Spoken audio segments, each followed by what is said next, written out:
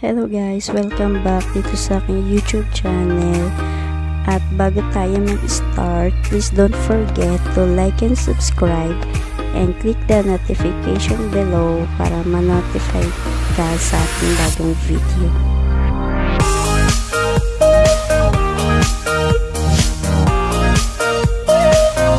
Hey guys, welcome back dito sa aking YouTube channel. And for today's video, ituturo ko sa inyo kung paano nga ba i-hide ang ating subscribers count. So una, ipapakita ko sa inyo ang aking YouTube. So dito, makikita nyo nakalabas ang aking subscribers count dito sa ilalim ng aking channel name, no? So paano nga ba natin i-hide itong ating subscribers count? So una, punta tayo sa Google Chrome. Dito sa Google Chrome, i-search nyo lamang ang studio.youtube.com.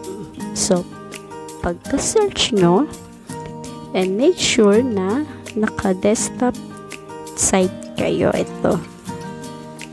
So kapag lumabas ng inyong channel dashboard, punta kayo sa settings. Yan. And then channel, advanced settings, and scroll down natin. Ayan. So mababasa nyo subscriber count. So nakita nyo naka-check siya. So ibig sabihin, nakikita ang aking subscriber count. Yung pinakita ko sa inyong number of subscribers ko, yun. So para i-hide natin, uncheck natin itong subscribers count, then save natin.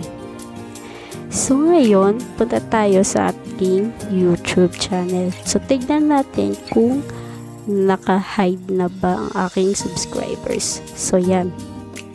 So nakita nyo, no, nawala ang aking subscribers count. So ibig sabihin, naka-hide na siya. So para maibalik natin siya sa dati, katulad lang na ginawa natin, punta kayo sa inyong Google Chrome, and then sa inyong channel dashboard, then go to settings, channel, advanced settings, and subscriber count. So i-check natin, no? So ganun na kadali yan, no? Pagka-check natin, save natin. Pero kung gusto natin i-hide ang ating subscriber count, i-uncheck natin ito.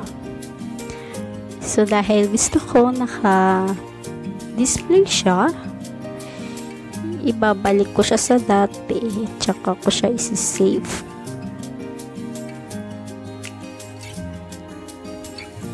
So yun, nakita nyo bumalik siya sa dati. So ganun lang kadali yung guys, no? And again, thank you very much for watching this video, and don't forget to like and subscribe and click the notification below para ma-notify ka sa ating susunod video. Thank you.